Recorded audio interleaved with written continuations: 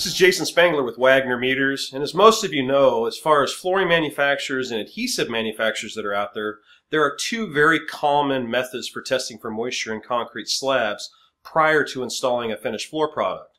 One of them is ASTM F1869, which is the calcium chloride test. The other one is ASTM F2170, which is the relative humidity in situ or in concrete test.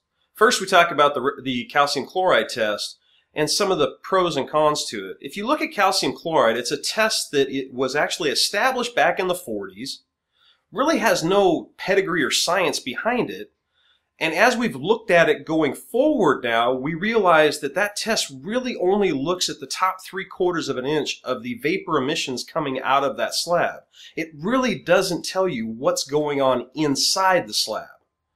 In contrast, if you look at the relative humidity or in situ test in the concrete, what you're looking at is you're looking at the ability to put a sensor 40% depth into that concrete and actually establish a baseline that tells you or predicts what the surface conditions are going to be like after you install the finished floor product.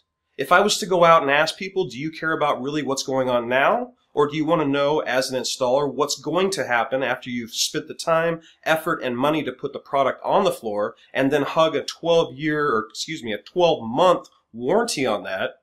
Which do they really care about?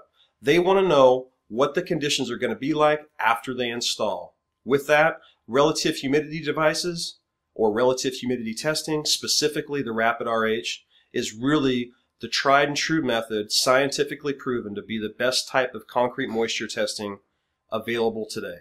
This is Jason Spangler, signing off.